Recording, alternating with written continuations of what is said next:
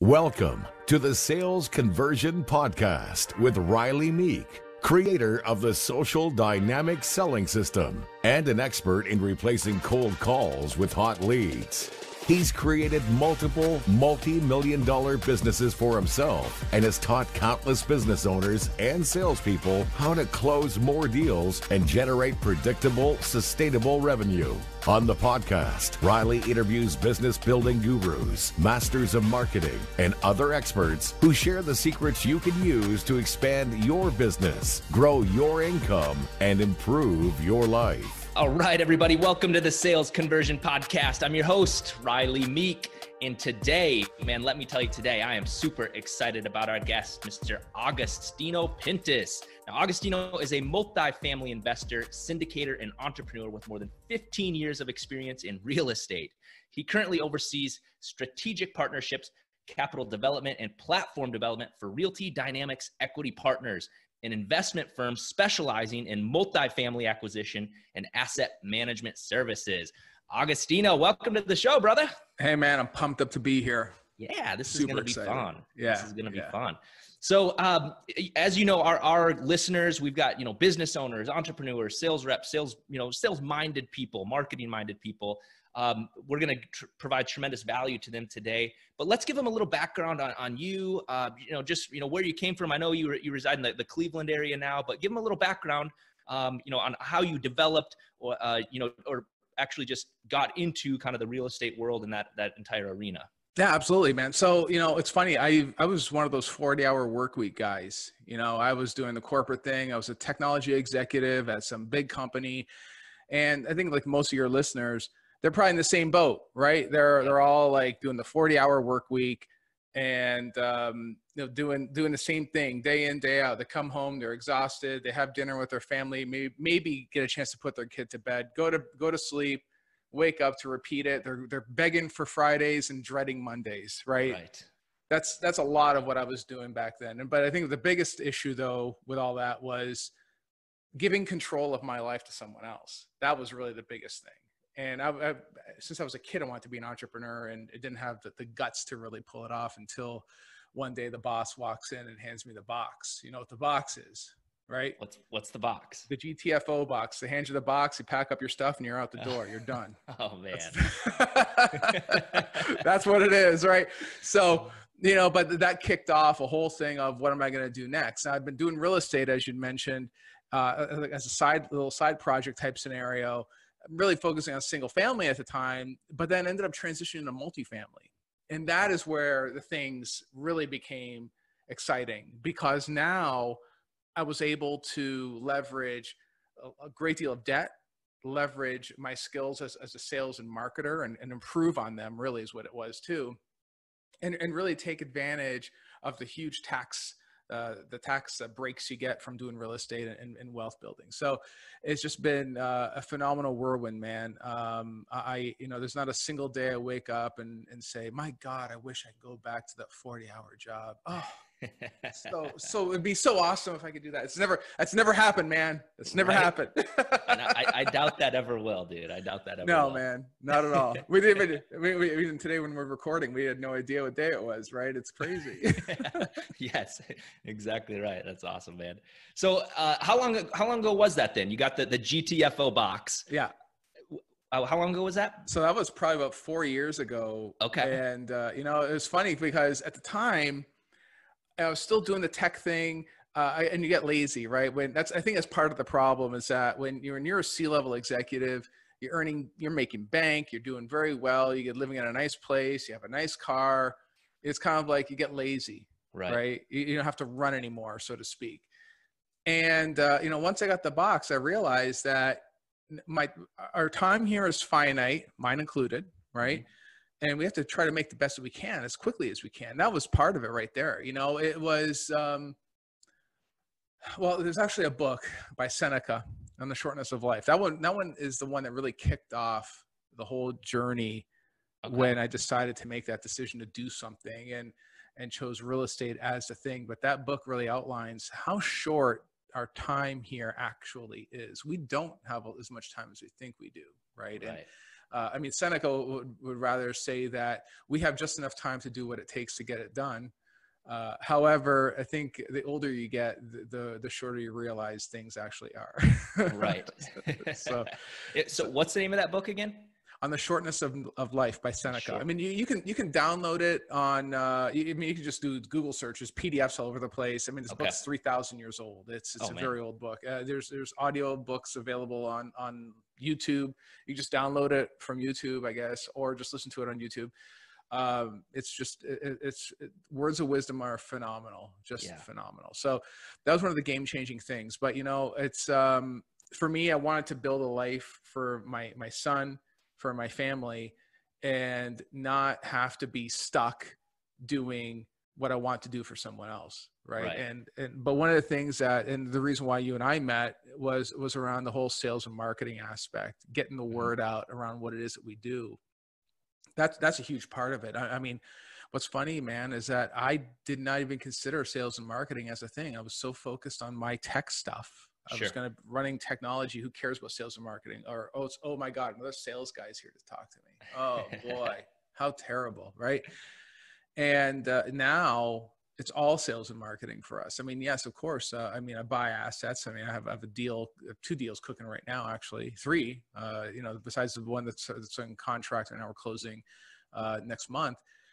But it's all sales and marketing, man. All of it. Everything from talking to the seller, to getting the word out there, doing SEO strategy, doing Facebook ads, all that stuff. And man, I'll tell you, it's been an entire transition where now we're focused on branding, personal branding, all that to help build the business. Right. Yeah. And man, it's been a whirlwind. Yeah. Yeah. I mean, no matter what business you think you're in, no matter what product or service you think you offer, you are in sales. No, I mean, we're constantly 100%. Selling. I'm selling my wife every day on why she shouldn't leave me. Right. Like it's a learned skill that people need to, not perfect, but they need to, hone their skills on, sales and marketing, no matter what product or service they think they actually have or business that they're actually in. So that's good, man. So you started out with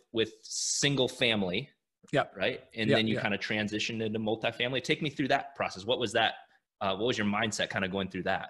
Well, I mean, man, it's funny, there's a quote by Seneca, actually, when people have 2 lives. The first life is the first time is when you're born. The second time is when you realize you don't have much left. Right. And I think I was still in the first phase of my life where I was doing the 40-hour work week thing. And the whole reason why I did the single family home thing was because I was scared, man. I was scared to death. That's the reason. Sure. Scared. Why was I scared? Because even though I was making 6 figures, I was a C-level executive, and I had all this fancy stuff. And everyone apparently liked me at the time. I was worried about my job, man. I was always worried that I was going to get canned. Sure. Always. That was the primary thing. It's like, they all like me today, but tomorrow they won't. And so I better hurry up and do something about it. And I didn't know that multifamily was even a thing. It was even an option. It was all single family for me. Okay. And then when it did finally happen, it took me years to recover from it. That's a whole other story. But when I did, and discovered how to raise capital, how to raise money from other people and syndicate deals, right? So basically putting deals together, talking to investors, getting investors to believe in me and believe in the property and the project and invest with me and become partners with me on a deal. That's when the tipping point really hit. Once I heard how this could be done, it was probably about 4 years ago at this point, I was like, I went all in, man. Yeah. I went all in. I took a short-term consulting gig just to get off the ground. And on the last day, I swear to God, man, on the last day that I was working in corporate, I was handing out high fives on the way out the door. I swear. I swear. My friends I saw friends there and they say, I can't believe you did that. Yes, it's true. I did that. It was hilarious. But great, man. Yeah, man, I mean, but syndication, putting deals together, getting out there, talking to people about why you're excited about doing it. It's just phenomenal, man. It really is. It really is. And I've been doing it ever since. And I've been trying to do bigger and better deals that not only produce income for myself and my family, but also build wealth for my investors, and they're happy. I'm happy. It's, you know, the people that live there, they're happy. They have a place to live. It's a win-win-win. It's the only thing on the planet that I have found that actually works. It's the only thing. I can't find anything else. Right. Yeah. I want to dive into that, but I want to make sure people, like, you know, really understand that climbing that ladder, that's, you know, the C-level job that you had, you're like at the peak of it, right?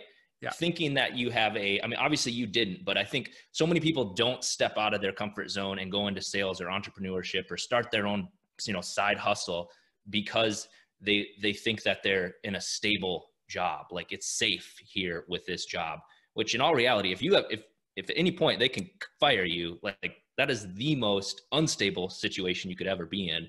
And really why, you know, personally, you know, I chose entrepreneurship because I didn't want somebody to be able to put that you know, value on me of what I'm worth, you know, from an income standpoint, but even from a time standpoint, that 40 hours a week, 80 hours a week, whatever it is that you're working. So if you want to be in true control of your life, you know, starting your own business, your own hustle, we'll call it, is really the only way, in my opinion, that can actually happen. Yeah. So would you agree, man? 100%, man. 100%. Yeah. I mean, and I'll tell you one other thing too, is that when I was doing the 40-hour thing, actually, I wish it was only 40 hours. It's more like 60 to 65 hours. You know, not only myself, my team, I was pushing my team hard, man. I mean, they were a great team. I did not have any slouches on my team, and they worked hard. I concentrated on my work. I would go into my Wednesday morning meetings. I would show the great tech that we're developing. And it's like, I'm talking leading edge stuff. Back then, I didn't come from that industry. So back then I was applying stuff from outside of the industry to this new industry that I had no familiarity with. And they're like, holy crap, where'd you get that idea from? Well, I got it from manufacturing, or I got this from the debt collection world, or I got this from other, you know, so it was entirely different. And I just kept my head down, talked to my team, and developed. That's it. We wrote code. We built hardware. We built in redundancy. That still wasn't good enough. I didn't sell, like you talked about before, about selling yourself to your wife. I know you did it in jest, but it's true, right? Right. You have to sell yourself to your team, your tribe. I didn't sell myself to the tribe. That's why I got the box. There's clowns that are still working there today that never really contributed much. They're still living. They're still working there. I mean, good for them. I don't care. I'm hating or anything. It's fine with me, man. I have no regrets at all. but it's like, you know, it's sometimes you need a good kick in the ass to really get moving. And that's what it was. You know? Yeah, man. Absolutely. So these deals you put together now, is this kind of like, because a lot of people follow Grant Cardone. Sure. You know, he's got Cardone Capital, where he's buying these huge complexes and people are investing in. Is along those lines? Yes. Yeah. Similar to that. He syndicates his deals.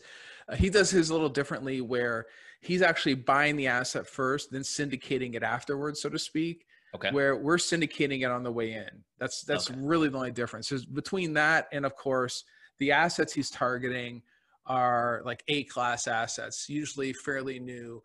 Sometimes he does the value add thing. We always do the value add thing. That's a matter of course, but our asset class is more like a C or a B, which is A is like the brand new stuff, or somewhat new, like 5 years old, or maybe young, newer than that.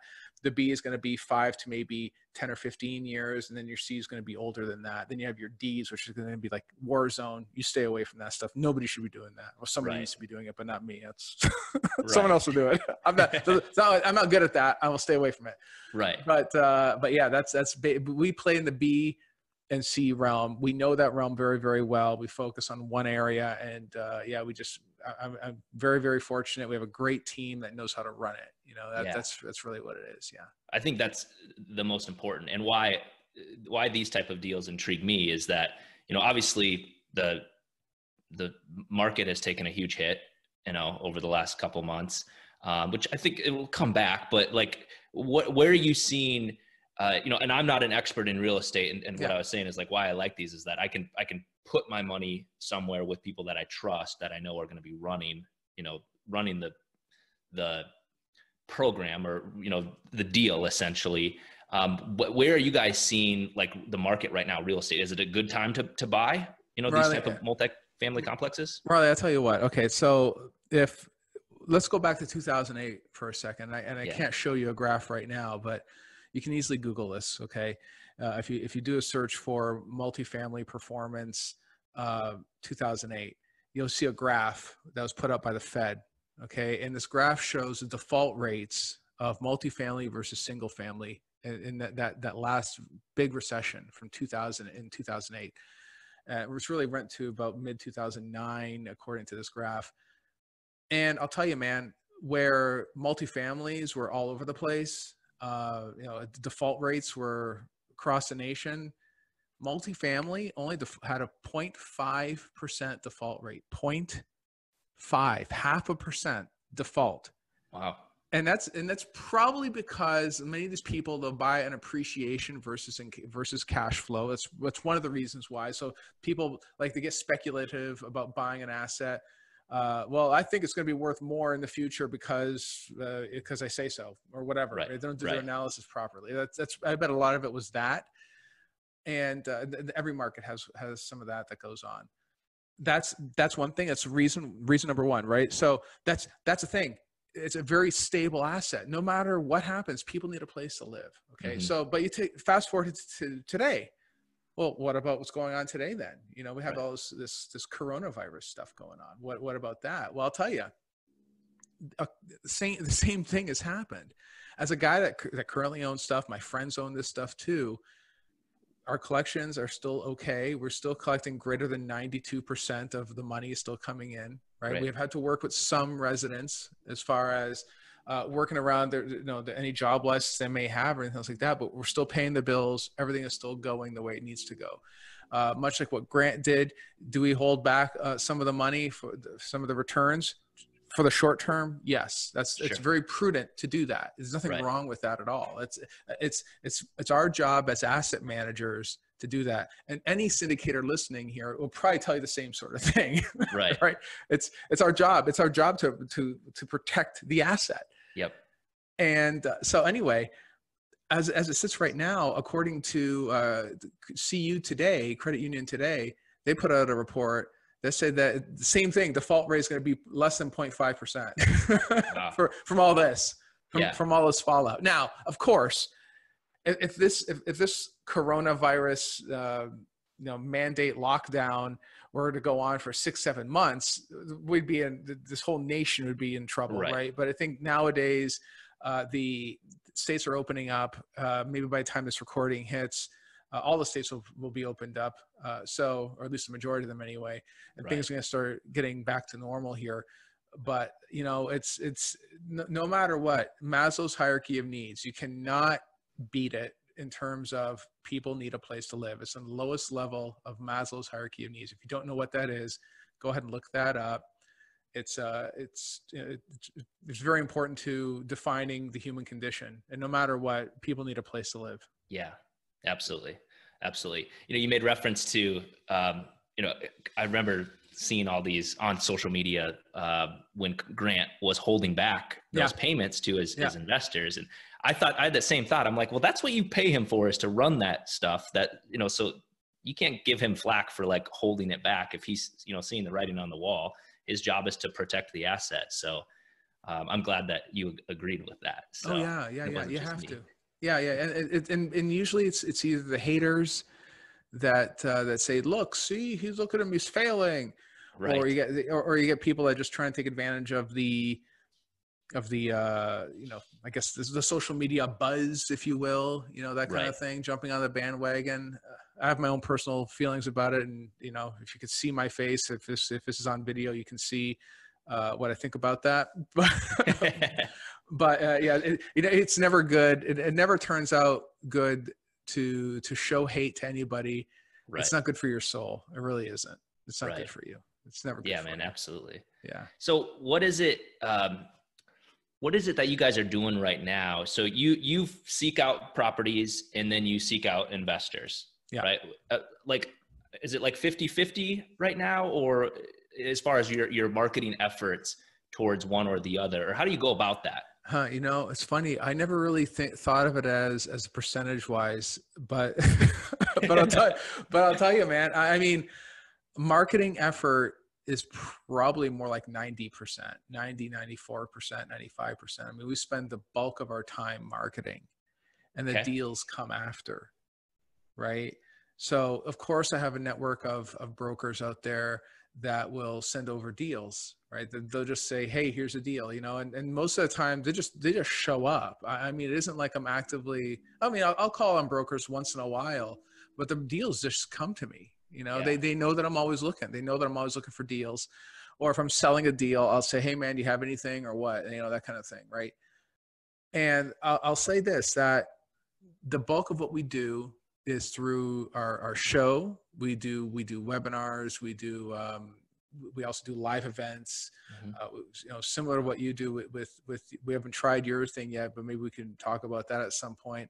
Yeah, man. Where we're having dinners to really entice some of those investors. But really what happens is that you're always getting your name out there. That's what Grant Cardone, that's why he does 5 days a week, right? He does a show 5 days a week. There's a reason why he does that. There's a reason why he does all the social media stuff. When he says that social media is a gift from God, he is not kidding. I mean, I'm hiring 4 people this week just to handle all that stuff. You know, it's crazy, man. Yeah, it's beautiful. And he is all over the place, and he owns it too. I was at, you know, 10X Growth Con this last year, and he's like, you guys got like 700 emails from me this last year. You know, it's just like it's a crazy number. Like I get 2, 3, 4 a day from him, to the point where it's kind of annoying, but he's like always out there, and he's like, you're going to know who I am, whether you know, like it or not. So. Right. but that's the thing though, too. He's got so much content as well. The content is important. He's got something to sell everyone. And yeah, man, that's part of it too, is that it isn't like he's just selling for the sake of selling. He's trying to deliver value, and that's what we ought to be doing too. I mean, most definitely. I'm delivering value to my investors. I'm trying to get them into deals as well to help protect their money, protect their wealth, help them build some legacy while helping tenants and helping myself. It's a win-win-win, like I said before. You know, it's not a one-way situation. And yeah, man, I mean, it's one of those things that you have to be doing all the time. And that's probably one of the biggest thing, Riley, is that it takes work. You know, it takes a lot of work to put this together, a lot of work. Even if you have a team of people working for you, you have to direct that team, because they won't do anything otherwise. So just sit there and do nothing. They'll gladly take your paycheck, right? Of course, yeah. Someone's got to be steering the ship there. So do you guys do, I know you're in the Cleveland or Akron area, right? Yeah. Are most of your properties in and around that area, or are you nationwide, or where do you look for these type of deals? Yeah, so all the deals that we do are in this area. So in Cleveland, Akron at this point, primary, secondary market. And that's the thing. So our strategy is to stay focused on one area and just do everything in that one area. What people don't realize is that it takes a high degree of effort to build the team, to build your team of contractors, your property managers, your attorneys, your title companies, all these different things that have to get done.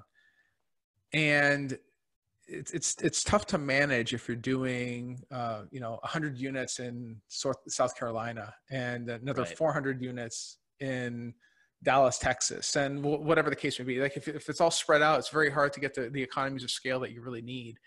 That's why we focus on one area. We'll probably add, we got another deal on the hook right now here, about 300 units. We'll probably add another 1,000 units maybe. And then we'll probably pick the next market, probably somewhere south where it's warmer, because I'm not a big fan of the winter, you know. So we'll probably go somewhere south and do the same thing there. Build the whole thing all over again. It's like that's how it gets done. That's just how I do it. Other people do it different ways, but I also understand that it took years to develop the team that we now have. And our team we have a solid team, man. We have a solid team. That team is everything. Buying the deal is easy. You know, it really is. Sure. Buying it is super easy. Getting the financing, all that stuff is easy compared to running it for 10 years profitably. That's hard, man. Right. That's hard. That's a lot of work, man. And so you better be right, and you better keep an eye on it. Yeah. You know, have you guys ended up selling any properties yet? Yeah. We actually sold, we have one under contract now, 2 under contract. I'm waiting for the other one right now. And then the third one will be going up here soon. So yeah, cool. Man, And then we're doing 2 refis end of this month. We're going to be on one of the refis. We're doubling the money, man. Double the money. Yeah. Beautiful. Yeah. It's a beautiful deal. Yeah. That's great. So explain to because some of our listeners might not really understand how this works. Like if they've got 50 grand sitting aside, 100 grand sitting aside, and they don't want it sitting in the, the volatile stock market, they could take this money essentially and invest with you into these properties. And then do you guys do like monthly, quarterly, annually, like dividends, or how does that work? Yeah. So it's a quarterly dividend. So basically here's how it works, right? It's almost like you're buying a stock, but you're buying it in a building. So you get equity in a building is what you do, right? Mm-hmm. And a real asset. That's the key here, man. It's a real asset. I can jump in a car with me. I'll take it to the property, point at it, and say, "That's our property." They're property owners just like I am, right? The exception is that they don't have the risk that I do. Like I'm signing for the loan. I'm running the deal. I'm taking care of all the GP, the general partnership aspects. They're limited in the sense that they don't have all the risk of the deal, right? So they get all the upside with none of the downside. I take on the downside. That's that's what I'm putting into the game here, right? Yep. In terms of skin in the game. And basically they put in, say it is $50,000 or $100,000, right? And let's say it depends on what the raise is. So that one deal I was just talking about, let's use that as the example. We had to raise about $1 million, right? So we got 10 people to put in $100K each. Okay. Right? And so if they put in $100K, when we go to refi, what we're doing right now, we plan on giving them all their money back plus a bump, and they get the quarterly distributions along with it. So we're going to double their money in like 4 years. It's phenomenal, man. It's phenomenal. Wow. Yeah, it's great. It's a great deal. And not to mention too, if the person uses a self-directed IRA, so if let's say for instance, they have 100 grand sitting in their IRA and they're biting their nails because the freaking stock market's turned to crap, right? Right. Like, what am I going to do with this? You put in a self-directed IRA, you take all that money and direct it right into a deal. You push it all into a deal. All those gains you get go back into the IRA tax-free, man. You defer taxes till later in life. It's freaking beautiful, man. People don't even know you can do that. They had no idea. I had no idea I could self-direct IRA. I thought when someone told me about it, I thought I like discovered the moon or something. And it's like, oh yeah, it's a thing. But that's the thing. In corporate America, I never learned about that. They don't teach you that, right? They don't teach you that. No, they don't teach you anything like that. They want to keep your money trapped in a 401k. Right. That's the thing. They want to do that. You can, if whoever's listening right now, if you don't know anything about this, just Google self-directed IRA and you'll see what all about. Man, it's crazy. It's crazy the things you can do. It's not a scam. It's totally real. It's legit. There's people doing it. Yep. Absolutely, man. Yep. Yeah. It's almost like even you want to set up a self-directed IRA and then push it towards you versus just giving you cash. Yeah. Right. From a tax saving standpoint. That's right. Yeah. That's right. I mean, and listen, you don't have to invest with me, or you don't have to invest in real estate either. There's all kinds of other things you can self-direct your money into, as long as it's not like artwork or, wine collections or stuff like that. There's certain things you can't do. Right. Right. But for like investing in businesses and stuff like that, absolutely. You can do that too, man. It's phenomenal. It's phenomenal. Yeah. People had no idea they can do it. Yeah. Yeah. Absolutely. As much as we love our government, we want to keep as much money as we can, right? Yeah. Yeah. That's great, dude. Awesome. So yeah, dude, keep me in the loop on some of these properties coming up, because this is something I've got a couple other buddies that do this as well. And then, I've been following Grant and seeing what he does. So I love, being in the loop on different deals and opportunities. So for sure, keep me in the loop. So absolutely. Yeah. This has been good, man. So I always like to end on a couple kind of random questions. Sure. So well, let's see if you have any routines, I guess, in the morning. Do you have a morning routine? Take me through like your morning ritual. Sure. You going for the day? Yeah. Well, before all this Corona stuff hit, and I'm getting back into it now, is I'd wake up at 5 a.m. I would go to the gym, right? So CrossFit.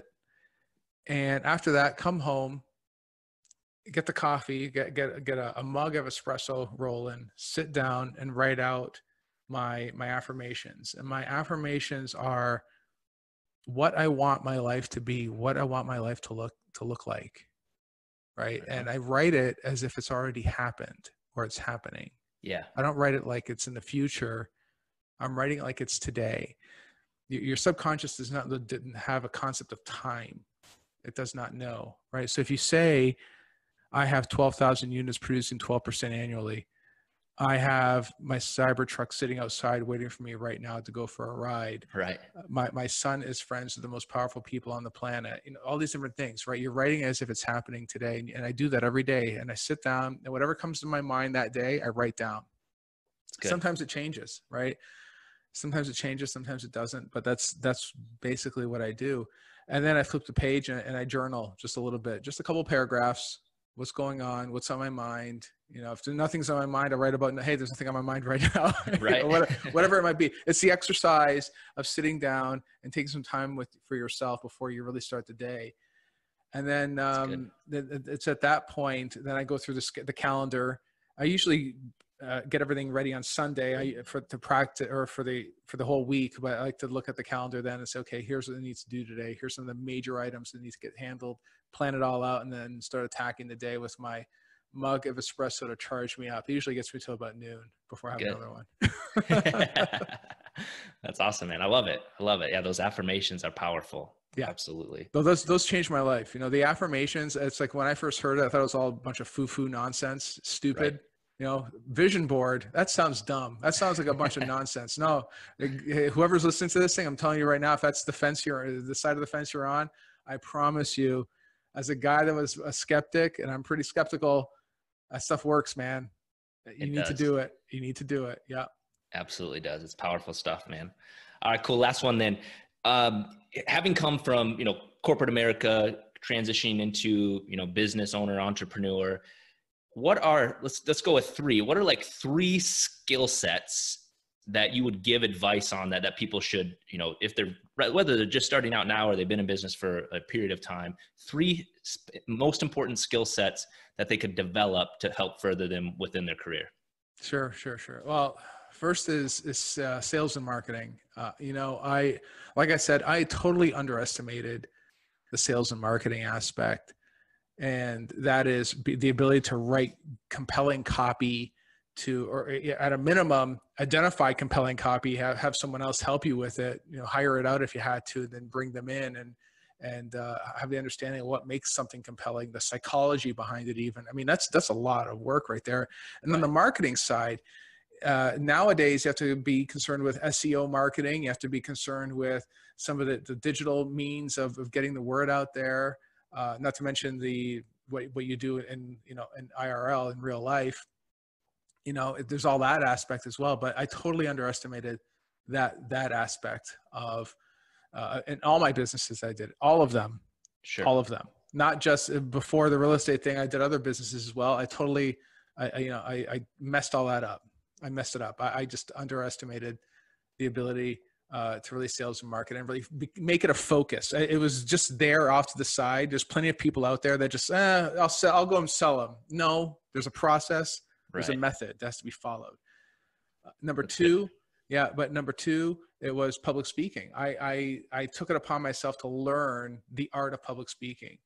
And really, it's really just getting in front of stages, trying to overcome some of the fear that you get. Everyone has it, but I took improv for a while just to learn how to overcome that as well, like be able to think on your feet really quick, that kind of thing. I studied all that as well. I mean, I went all in on really becoming really good at getting in front of stages and not being afraid, right?